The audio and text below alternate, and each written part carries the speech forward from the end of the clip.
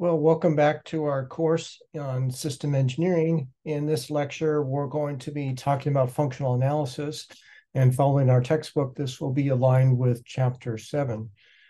Just to give a context where we're at, we gave a nice introduction with the foundation. There was 4 chapters that we went over that. Now this is the third of the chapters that we're getting into this first of 3 major sections in the system engineering process. And this is going to be focusing on functional analysis. And so let's go ahead and kick this off by thinking about selecting the system concept. Functional analysis is the key transition from needs analysis, where new needs and concepts are developed, to the functional analysis phase, where the new system concept starts to be engineered. Functions to describe the system's activities, interactions, and operations are created here. The system engineer has several tools to create these products during this phase in order to socialize ideas to ensure completeness of the envisioned system, as well as lay the foundation for physical design. The concept definition phase of the system life cycle marks the beginning of the serious, dedicated effort to define the functional and physical characteristics of a new system or a major upgrade of an existing system that is proposed to meet an operational need and requirements defined in the preceding conceptual phases. It marks a commitment to characterize the system in sufficient detail to enable its operational performance, time of development, and life cycle cost to be predicted in quantitative terms. The level of effort in the concept definition phase is sharply greater than in previous phases, as system designers and engineering specialists are added to the system engineers and analysts who largely staffed its preceding phases. In most needs-driven systems developments, this phase is conducted by several competing developers based on performance requirements developed in the preceding phases or by the customer. The output of the phase is the selection from a number of alternative system concepts of specific configuration that will constitute the baseline for development and engineering. From this phase on, the system development consists of implementing the selected system concept with modifications as necessary in hardware and software, and engineering it for production and operational use. With the advent and formal definition of system architecting, this phase has been known in some sources as a system architecting phase. While this may not be entirely appropriate, system architecting, as it is now defined and understood, as a major activity within this phase. The specifics of system architecting are discussed in another chapter. So let's think of the place of the concept definition phase in the system lifecycle. So we're now having a focused view of what we've shared before, but now getting into this specific area. Place of the concept definition phase in the overall system development is shown in this figure. It constitutes the last phase of the concept development stage and leads to the initiation of the engineering development stage, beginning with the advanced development phase. Its inputs are system performance requirements, the technology base that includes a number of feasible system concepts, and the contractual and organizational framework in which the system development is to be cast. Its outputs are system functional specifications, a defined system concept, and a detailed plan for the ensuing engineering program. The planning outputs of this phase are usually specified to include the System Engineering Management Plan, SEMP, SEMP, which defines in detail the system engineering approach to be followed, the work breakdown structure, WBS, cost estimates for development and production, test plans, and such other supporting materials as may be directed. When the customer is the government, laws specify that all acquisition programs be conducted competitively, except in unusual circumstances. The competition frequency frequently occurs during its concept definition phase. It is customarily begins with a formal solicitation, which contains the system requirements, usually at the level of total system functionality, performance, and compatibility. Based on the solicitation, competing contractors carry out a proposed preparation effort, which embodies the concept definition phase of the program. The system concept and approach proposed by the successful bidder, or in some cases, more than one, then becomes the baseline for the ensuing system development. In the development of commercial product, the concept definition phase generally begins after the conclusion of a feasibility study, which established a valid need for the product and the feasibility of meeting the need by one or more technical approaches. It is the point at which the company has decided to commit significant resources to define the product to a degree where a further decision can be made whether or not to proceed to the full-scale development. Except for the formality and requirements for detailed documentation, the general technical activities during the phase for commercial and government programs are similar. One or several design concepts may be pursued depending on the perceived importance of the object and available funds. Well, next, let's discuss the design materialization status. And so we'll think about that in this phase, the concept definition phase.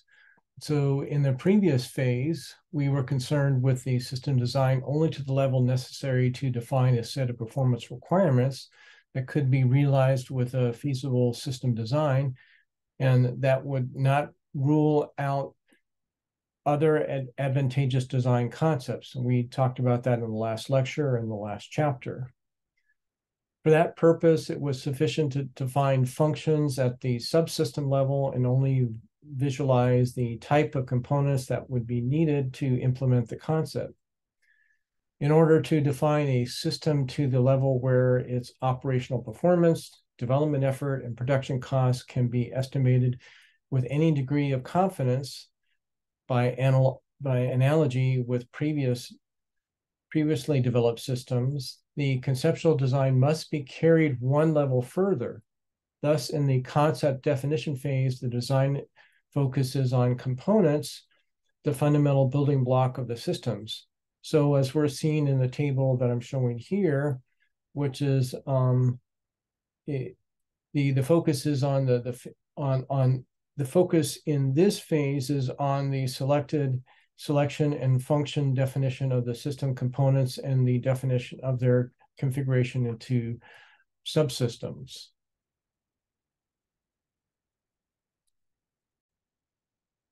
So as we progress through the contents of the textbook and our lectures, what we'll be doing is highlighting in colorized fashion the things that get into the topics that we're dealing with.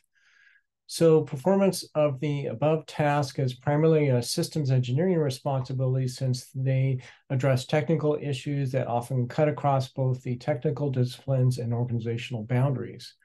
However, the functional definition task can be efficiently carried out only if the component implementation used to achieve each prescribed function is reasonably well understood and is sufficiently visualized to serve as the basis for risk assessment and costing, which cannot be carried out solely at the functional level. Accordingly, as with many systems engineering tasks, consultation with and advice from experienced design specialists is almost always required, especially in cases where advanced technology may be used to extend subsystem performance beyond the previous achieved levels. Next, let's discuss functional analysis and formulation. So it has been seen that in keeping with the inherent magnitude of designing a complex system, the systems engineering method divides the design into two closely coupled steps. One, analyzing and formulating the functional design of the system, dealing with what action is needed to perform. And selecting the most advantageous implementation of the system functions, how the actions can best be physically generated. The close coupling between these steps results from the mutual independence, which requirements both visualization of the implementation step in formulating the functional design and iteration of the implementation step when alternative approaches are considered. Those familiar with software engineering will recognize these two steps as design and implementation, respectively. So in terms of the definition of component functions, the system materialization process in the concept definition phase is mainly concerned with the functional definition of system components.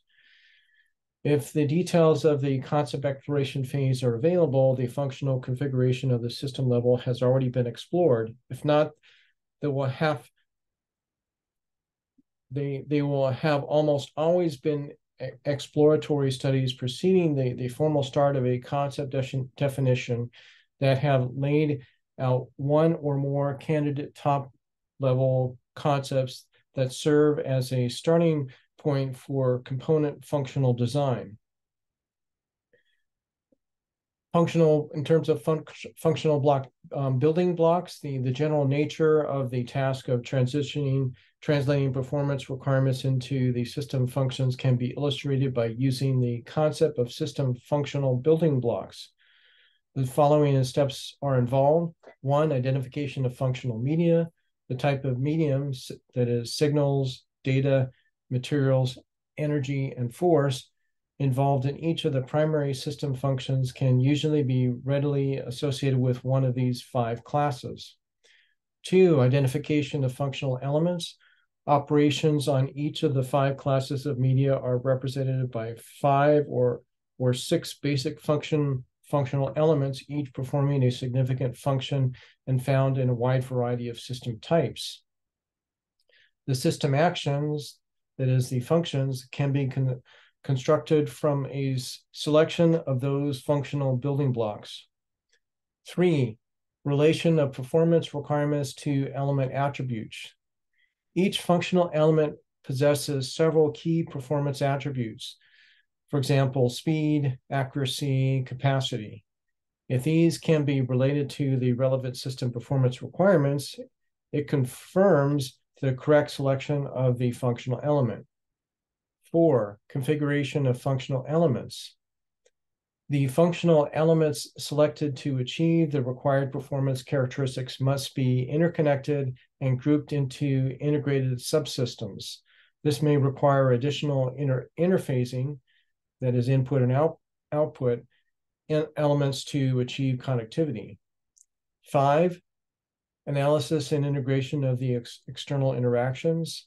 The given performance requirements often leaves out important interactions of the system with its operational or other environmental, for example, external controls or energy source. These interactions need to be integrated into the total functional configuration. It's not advisable to attempt to optimize at this stage.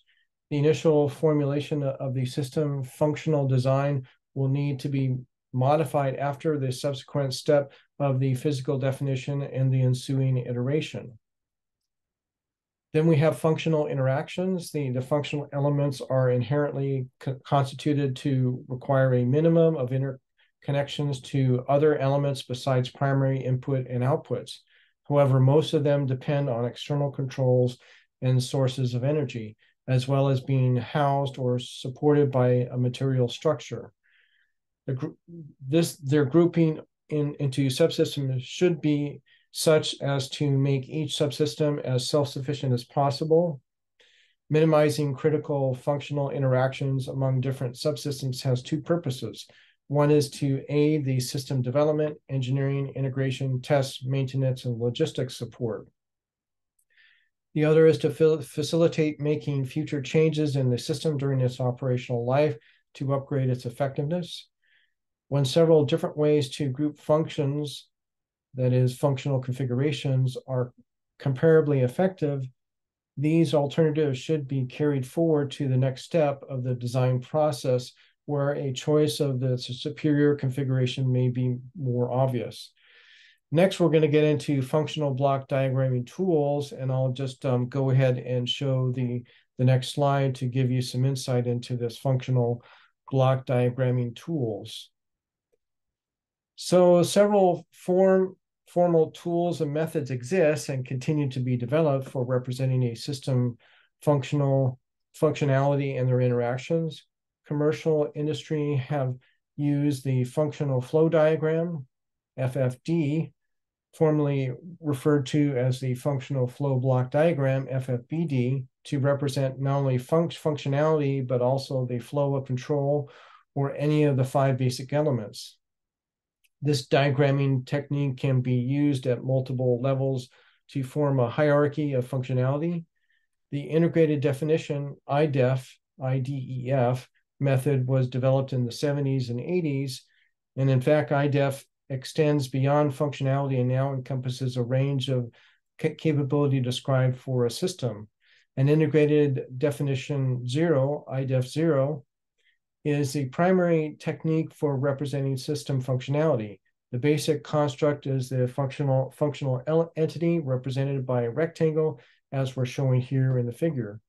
Strict rules exist to identify interfaces to and from a function. Sometimes detail is included within the box, such as the listing of multiple functions performed by the entity. Other times, the inside of the rectangle is left blank.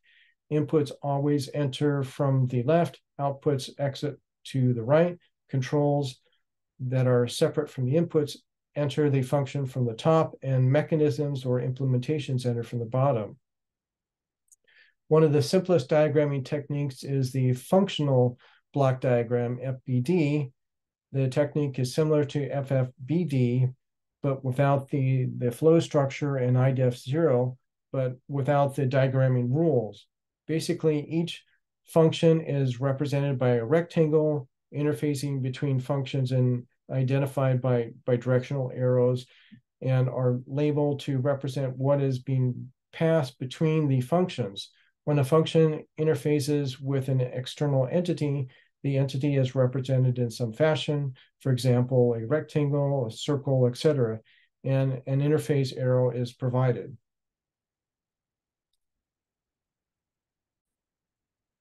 Well, let's consider an example of a functional block diagram for a coffee maker. And it's going to be divided up into 11 elements. And these blocks, the rectangles, have the numbers associated with them. So in terms of input functions, we have accept user commands on or off, receive coffee materials, distribute electricity, and distribute weight. That's the first category. The second is a transformative functions, the heat water, mix hot water with coffee grinds, fill out coffee grinds, filter out coffee grinds, and warm the brewed coffee. And then the third category is the output functions that provide status, facilitates removal of materials, and dissipates the heat. So we're seeing this in this figure. It's a functional block diagram, FBD, using these 11 functions. 3 external entities were described. So the user, a power source, and the environment. Note that within the functions list in the diagram, maintenance is not considered. This is due to the nature of household appliances in general and coffee makers in particular. They are not designed to be maintained. They are, quote, expendable or, quote, throw away. Since it is difficult to avoid crossing lines, several mechanisms exist to distinguish between separate interface arrows. Color is probably the most prevalent, but other methods such as dashed lines are used as well. In the case of power, we have simply listed the functions that require power. For example, F5, we have tried to be rather thorough in this example to help the reader think through the process of identifying functions and developing a functional structure for the system. Simplifying this diagram would not be difficult since we could omit several functions at this stage as long as we did not forget about them later on. For example, function number 10, facilitate removal of the materials, could be omitted at this stage as long as we ultimately, the ultimate design does not indeed allow the user to easily remove materials. Notice as well that we can categorize the functions into those handling the 5 best basic elements. And so we have 3 things that we can be considering. First, that for the materials, receive coffee materials, mix the hot water with coffee grinds, filter out coffee grinds, and facilitate removal of materials. So that'd be the first part, materials. The second is data signals and energy. It provides status, accepts user commands. It distributes electricity, heats water, warm brewed coffee, and dissipate heat. And the third category is the force, and under that we have distribute the weight.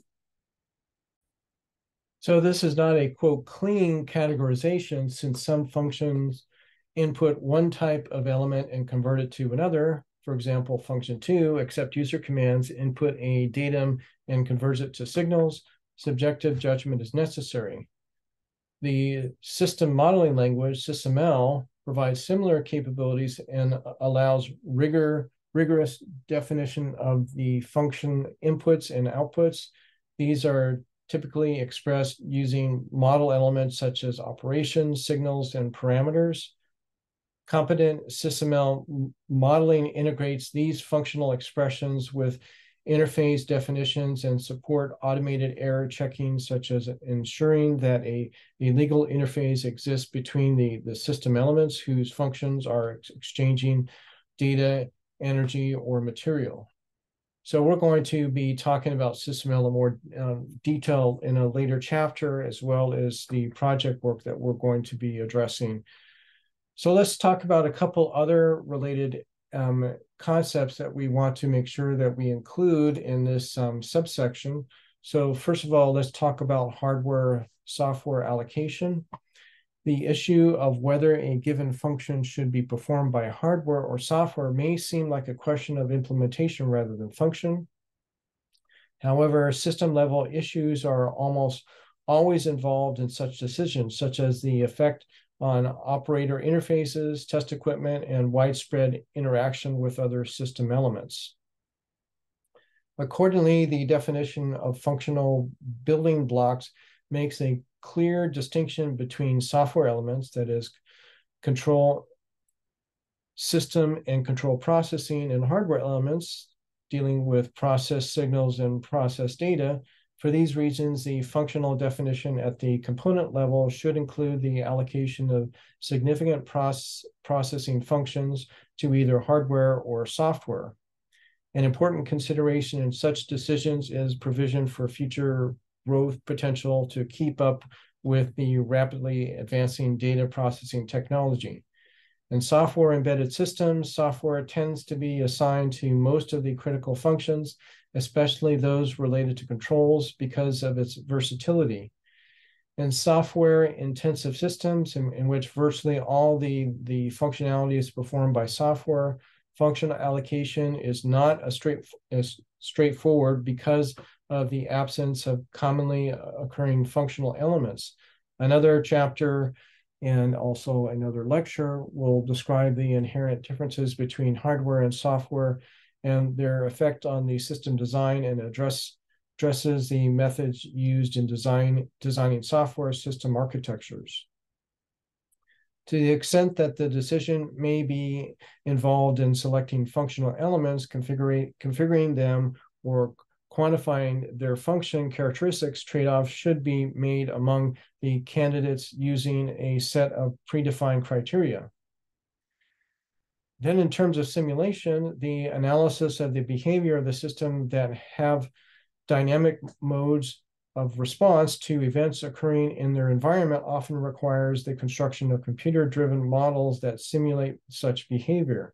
The analysis of the motion of an aircraft, or for that matter, of any vehicle, requires the use of a simulation that embodies its kinematic characteristics. Simulations can be thought of as a form of experimental testing. They are used to obtain the information critical to the design process in a much shorter time and a lesser cost than building and testing system components.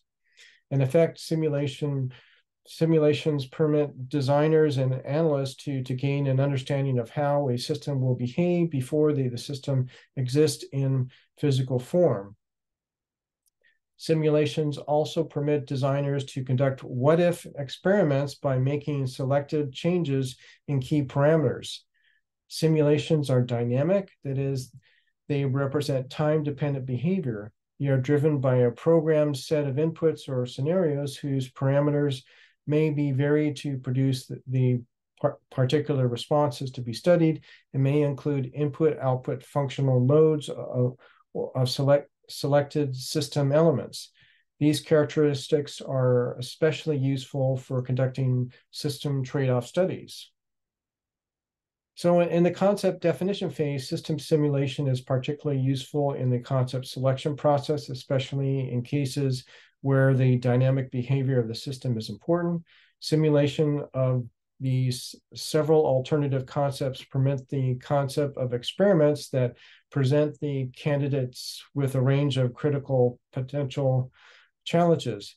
Use of the simulation results in scoring the candidates is generally more meaningful and persuasive than using judgment alone. Then just to finish up, here is just one final thing, the formulation of functional specifications.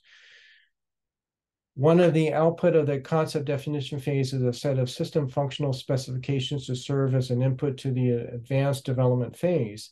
It is appropriate to formulate a preliminary set of functional specifications at this step in the process to lay the groundwork for more formal documentation.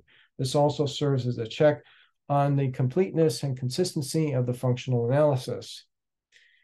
In stating functional specifications, it is essential to quantify them insofar as may be inferred from the performance and compatibility requirements. The qualification should be considered provisional at this time to be iterated during the physical definition step and incorporated into the formal system functional specification document at the end of the concept definition phase. It is at this level in the system hierarchy that the physical configuration becomes clearly evident. Next, we'll talk about functional allocation. So at this initial phase of the system development process, functional analysis is an extension of the operational studies directed to establish whether there is a feasible technical approach to a system that could meet the operational objectives. At this stage, the term, quote, feasible is synonymous with, quote, possible, and implies making a case that there is a good likelihood that such a system could be developed with the existing state of the art without having to prove it beyond reasonable doubt. So with that, we want to look at the transition of operational objectives into system functions. To make such a case, it is necessary to visualize the type of system that could carry out certain action in response to its environment that would meet the projected operational objectives. This requires an analysis of the types of functional capabilities that the system would have to possess in order to perform the desired operational actions. In needs-driven systems, this analysis is focused on those functional characteristics needed to satisfy those operational objectives that are not adequately handled by current systems. In technology-driven systems, the advances in functional performances would presumably be associated with the technology in question. In any case, both the feasibility of these approaches and their capability to realize the desired operational gains must be adequately demonstrated. The visualization of a feasible system concept is inherently an abstract process that relies on reasoning on the basis of analogy. This means that that all the elements of the concept should be functionally related to elements of real systems. A helpful approach to the translation of operational objectives to function is to consider the type of primary media, that is, signals, data, material, or energy that are most likely to be involved in accomplishing the various operational objectives. This association usually points to the class of subsystems that operate on the mediums, as, for example, sensors or communication subsystems in the case of signals, computing subsystems for data, and so on. In the above process, it must be shown that all of the principal system functions, especially those that represent advances over previous systems, are similar to those already demonstrated in some practical contexts. An exception to this process of reasoning by analogy is when an entirely new type of technology or application is a principal part of a proposed system. In this case, it may be necessary to go beyond analysis and demonstrate its feasibility by modeling and ultimately experimentation.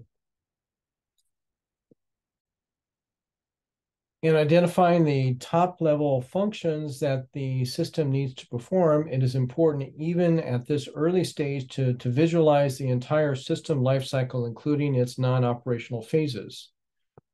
So this above discussion is not meant to imply that all considerations at this stage are qualitative.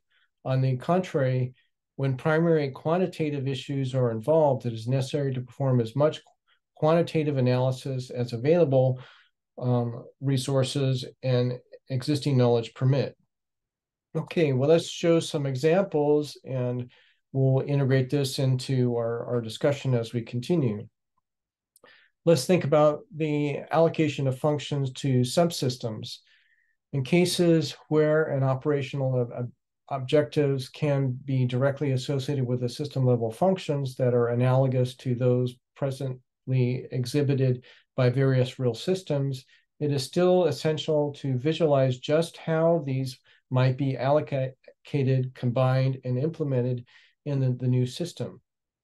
For this purpose, it is not necessary to visualize some best system configuration. Rather, it need only be shown that the development and production of an appropriate system is in fact feasible. Towards this end, a top-level system concept that implements all of the prescribed functions should be visualized in order to demonstrate that the desired capabilities can be obtained by a plausible combination of the prescribed functions and technical features. Here it is particularly important that all interactions and interfaces, both external and internal to the system, be identified and associated with the system functions, and that a trade-off process be employed to ensure that the consideration of various system attributes is thorough and properly balanced. This is typically done in terms of initial concept of operation. So let's consider an example. A simple matrix allocating the subsystems to functions may be developed in order to visually see which functions are being performed by none, one, or more subsystems, as we're showing in the figure. In the case of no subsystems being allocated, this represents a gap capability and should be resolved. In the case of one subsystem allocating to the function, this may result in a single point of failure. That is, if the subsystem does fail, although limits on systems such as weight or size constraints may necessitate the single subsystem.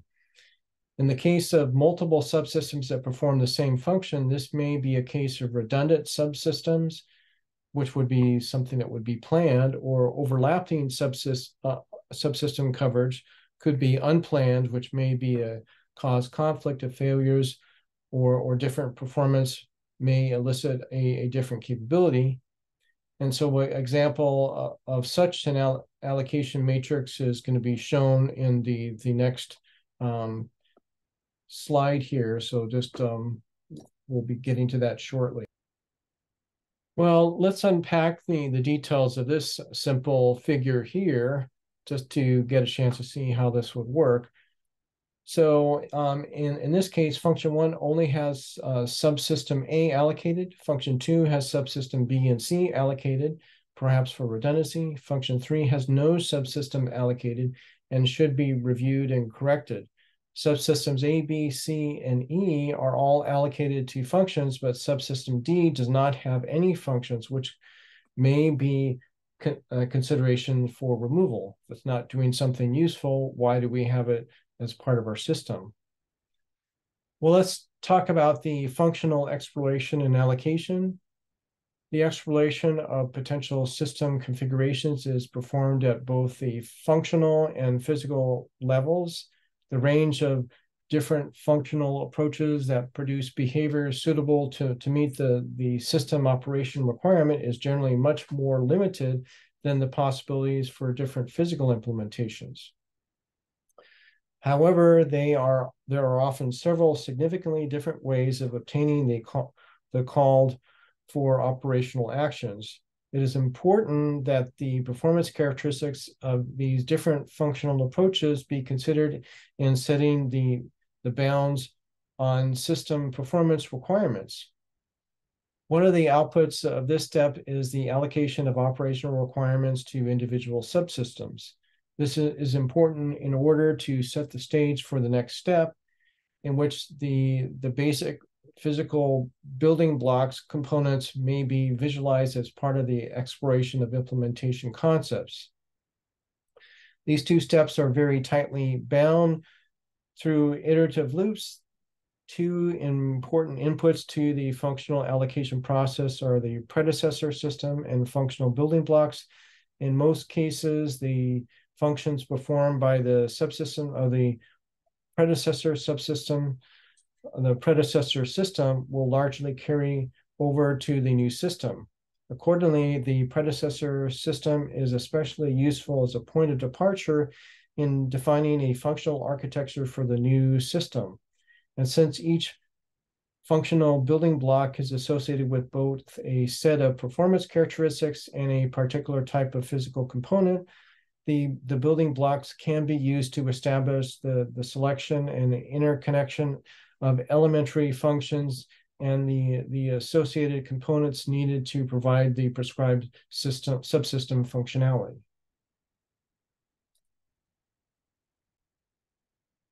Well, let's finish up our discussion on functional allocations and using this diagram to further the clarification and allow us to continue to make a few points, and then we'll get into the details will be the context of this slide.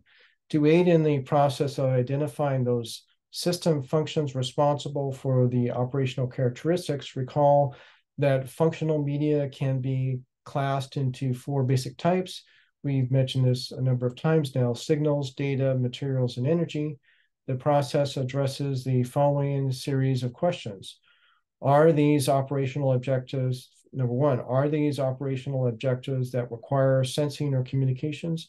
If so, this means that the signal input, processing, and output functions must be involved. 2, does the system require information to control its operations? If so, how are data generated, processed, stored, or otherwise used? 3, does system operation involve structures or machinery to house, support, or process materials?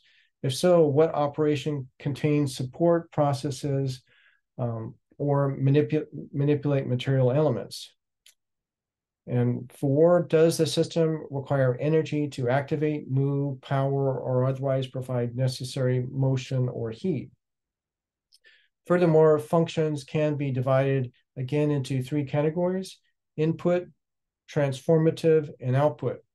Input functions relate to the process of sensing and inputting the signals, data, material, and energy into the system. Output functions relate to the process of interpreting, displaying, synthesizing, and outputting the signal, data, material, and energy out of the system. The transformative functions relate to the process of transforming the input to the outputs of the 4 types of the functional media. Of course, for complex systems, the number of transformative functions may be quite large, and has subsequent, quote, sequence of transformations. So we're trying to depict that in this figure, the concept of the two-dimensional construct functional categories versus functional media. In constructing an initial functional list, it helps to identify input and output.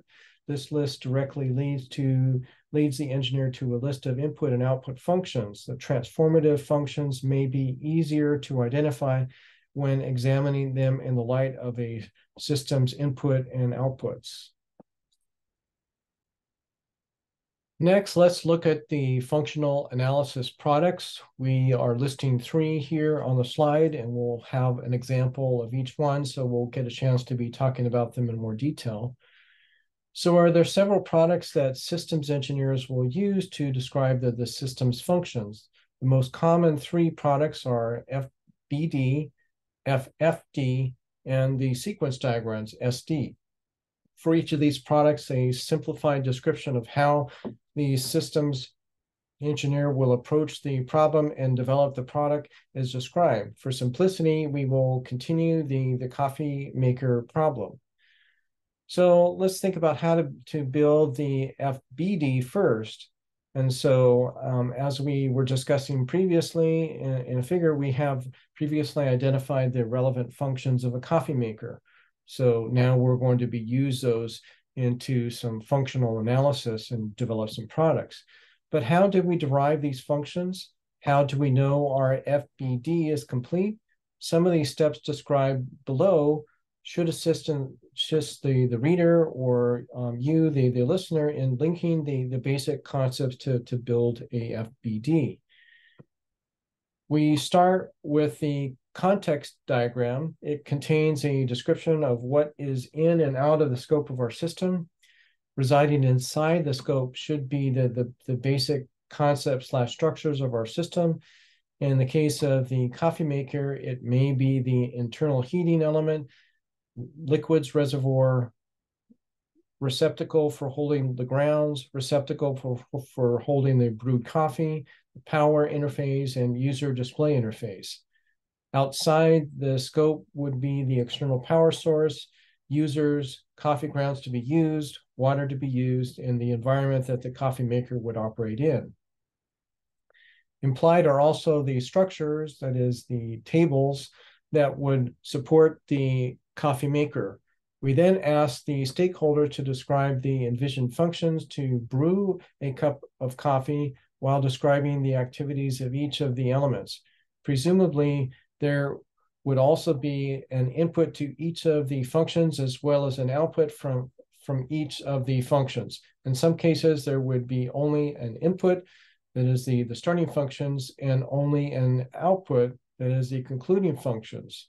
Elicitation of the functions would occur from a variety of users and in different perspectives. Some examples may be the user of the maintainer, or in the event that the coffee maker is not working properly, which may have different functions. For the purpose of this text, we will focus on the user's perspective and the development of the FBD. Each function should then start with a verb and have a qualifying infinitive.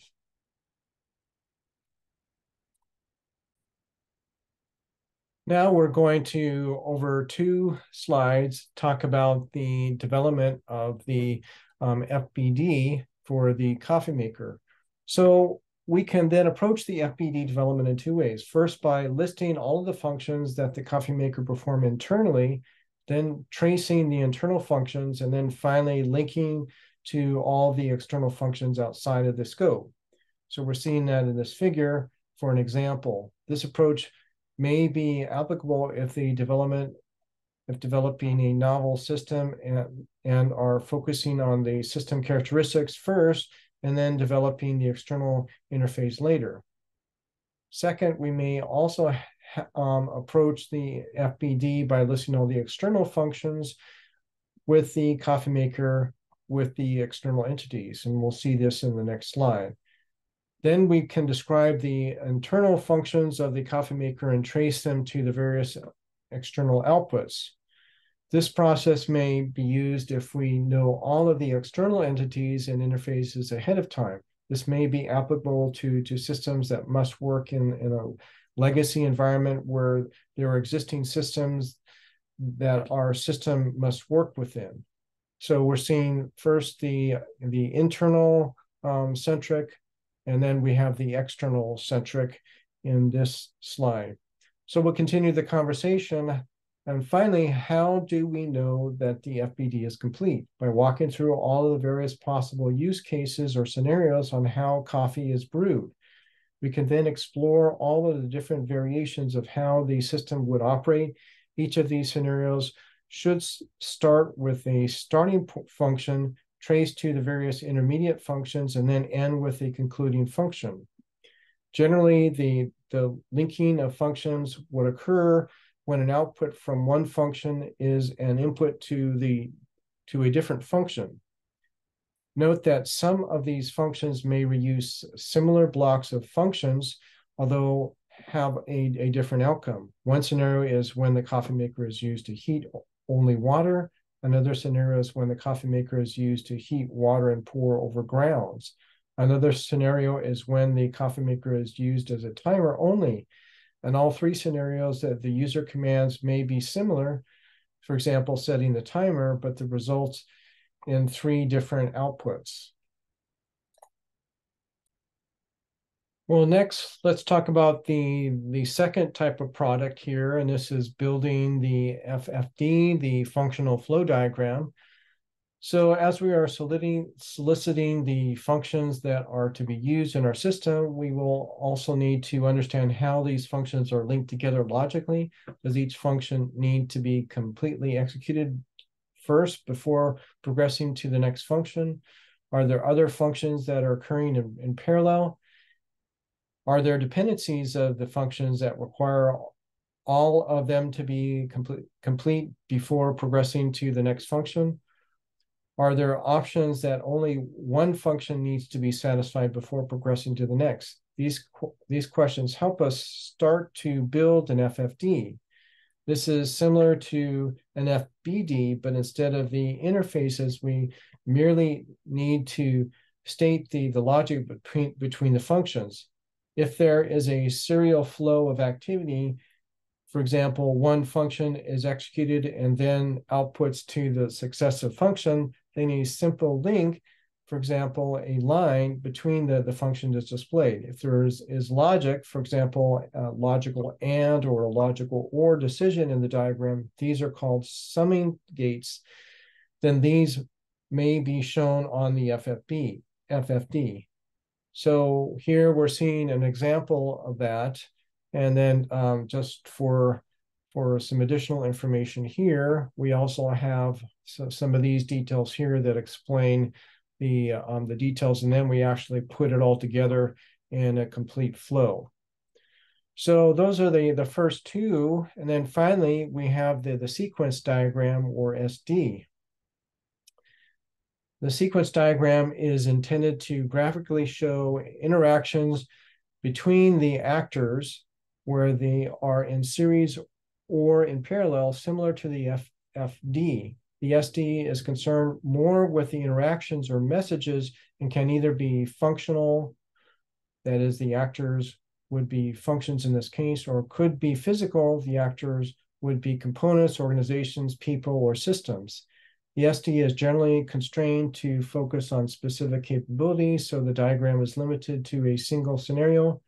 Unlike the FBD and FFD that encompass multiple scenarios, elicitation from the stakeholders would be similar as other functional products by allowing stakeholders to describe what actions and interactions are ongoing while executing the scenario. In this case, the order of interactions will matter, as some functions/activities will have dependencies based on when the interactions are received. Care should be taken to document the interactions in a temporal sequence to ensure that the SD is properly constructed. Having a completed FBD and or an FFD will assist the system engineer to elicit the proper sequence of commands/interactions while constructing the SD. So in the figure, we see an example of the coffee maker SD from a functional perspective. And so now we've had 3 examples of these types of products that we can generate. Well, next, we'll talk about the traceability to requirements. Tracing requirements to functions while developing the functional architecture is critical in order to ensure that the system functions are being developed with some purpose, with the requirements providing the linkage to the user/stakeholder needs. The systems engineer can allocate these functions and requirements in order to account for the allocation, as well as perform analysis on these pairing that are over allocated. For example, too many functions depend on the single requirement, or those requirements or functions that are not allocated at all. The former may be addressed by increasing the level of specificity to the requirement or function and decomposing to a greater detail. The later is more troubling in that a requirement exists that does not have a corresponding function. Therefore, the system may not be able to execute the requirement, or that a function exists without a requirement, thus raising the question of why the function exists in the first place. For those requirements that have multiple functions, a logical check may be in order to assess the allocation. Presumably, if all functions are successfully executed, then the requirement is satisfied. However, what happens if one or more functions are not executed? Does the requirement fail completely, fail partially? What is the impact to the system if the requirement does fail? Well, let's finish our conversation on traceability to requirements. And so here we'll be relating this to the functions to requirements allocation. So additional analysis may be completed to show completeness of the functional allocation to the requirements. Using automated tools, the system engineer can quickly run through the functions and requirements to see which ones are allocated and which ones are not, requiring additional attention. For a medical system example, what we're showing in the table, it provides a manual version of the allocation process. A check indicates a function is allocated to the requirement, and counting the number of functional requirement pairing, which is a sum of the pairing. If there is a threshold value where the systems engineer deems over allocated, then the team may evaluate whether to decompose the function/requirement and reallocate the remaining function/requirements. The system engineer can methodically move through the functional architecture. So in this case, the FBD, and for each function, identify which of the requirements the function will satisfy. In some cases, the function may satisfy multiple requirements. This may also identify gaps in the requirements where there is a function without requirements. This issue may be returned to the requirements engineer in consultation with the stakeholders and users. The function should be verified by the user that it is a valid function. The stakeholder in turn must validate the requirement. Configuration control should be maintained when comparing the functional architecture with the requirements, as likely separate teams are working on these products and may be doing so independently of the other teams. In a traditional system engineering approach, these teams may be separated in time, and the functional team may not start until the requirement team has finished, requiring some reconstitution of the requirement team. If additional requirements or modifications need to be made in an agile system engineering approach, these teams may frequently collaborate as both products are being developed simultaneously, requiring some version control and coordination of the products as they are analyzed. The modeling tools used in model-based system engineering facilitate these functional analyses, allocations, and reports. Specifics vary based upon the tools and language, but the reader is encouraged to explore the potential of any tool available. For example, connecting nodes on any activity diagram can automatically display those connections on a properly defined matrix, eliminating the need to keep them in sync manually, which would be a huge benefit. Next, let's talk about the concept development space. Often the development space starts with describing the problem space, starting with the context diagrams, as we have mentioned before. This may be found with the functional analysis phase by identifying what is in and out of scope for the envisioned system context. The systems engineer may use the context diagram as a mechanism to solicit additional inputs from stakeholders, one, to ensure the system is correctly described both in function as well as in interface, two, to enable the creative thinking on what could be imagined by the system context that is currently not existing. This may be a way to promote the creativity of the stakeholders that are consulting. Steps to examine the context diagram to ensure completeness may include the following questions. Do we have the context scope set correctly? Are there other items missing inside the scope? Are there items that would describe future capabilities within the scope? Are the correct external entities, for example, systems, organizations, people listed? Are the interfaces and directionality correctly described? Are the entities that we would envision the system operating with in the future?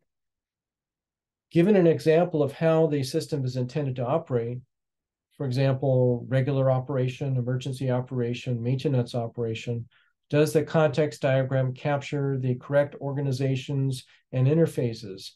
Are there any human factors or users that may play a role in how the system is intended to operate?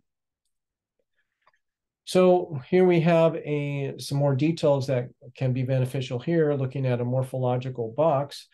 Consider also the development of a morphological box concept that may also promote additional creativity on how the system context diagram may be displayed, and also to uncover what may be evaluated.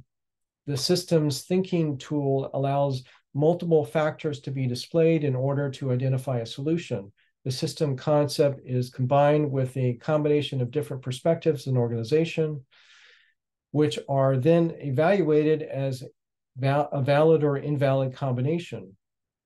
This may be done to reject organizational bias or existing system operation, and may encourage consideration of potentially unrealized combinations. And so example is provided here with a coffee maker containing 4 components: heating coil, water carafe, grounds holder, and voltage. Each component has 2 levels, small and large. The box shows a potential combination in an 8x8 box, with yes as the acceptable combination, sub as suboptimal, and NA as non-applicable that links to the other level, and no as an infeasible combination of component levels. So we've created an n by n matrix where n is the number of items we're going to explore, and then we have a value rating for each one, as we've seen there. All right, well, let's finish up and we'll do a summary review. So these are the concepts that we spoke about: selecting the system concept.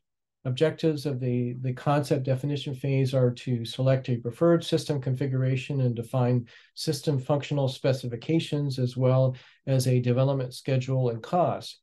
Concept definition concludes the concept development stage, which lays the basis for the engineering development stage of the system lifecycle, which will be the second major part of the system engineering process that we'll talk about. Defining a preferred concept also provides a baseline for development and engineering.